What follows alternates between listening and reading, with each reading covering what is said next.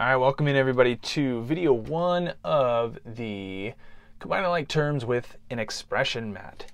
So actually the way we're going to start these is actually with algebra tiles already on the mat. You probably have noticed there is a positive section and a negative section. And what we can do is first look at this and just say what's going on in each section. So we've got two positive x's, we've got a negative x, we've got a positive 1 in the positive section. That means at face value it's exactly those values.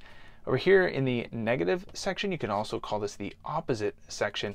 You've got three positives. So if we were going to write this expression, this is what we would currently get. Let's start with up here. We've got two x's. We're taking away one x, and then we've got 1. Okay, and then over here we've got the opposite of 3. That's what this looks like right now. Okay, so what I learned is the step in working with these algebra tiles is to take these opposite value and go ahead and flip them over.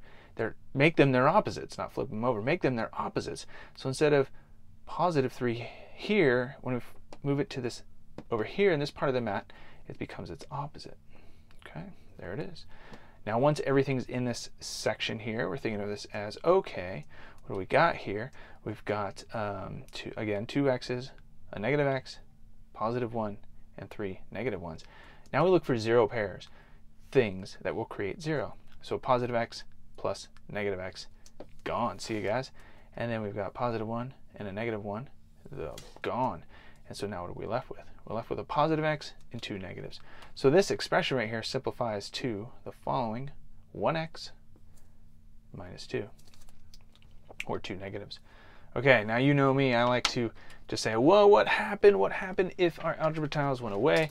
How do we get this guy? So take the original, okay, and end up with x minus 2. So we've got 2 x's and we take 1 x away. So if we had 2 and we take 1 away, we're left with 2. Or we're left with 1.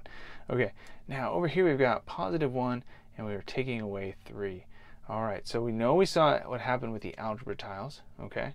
And that was nice to have. Now if I don't have the expression mat, we can just go back to old school where we're working with, like, here's 1 positive and we've got 3 negatives. I'll put those up there for you all to see. Okay, that's one way to think of it. So we have 1 positive and we're taking 3 away. So we create those 0 pairs, and look at that, we're left with 2 negatives. Okay, all right, that's video 1. Check out video 2 with a slight little twist. See you there.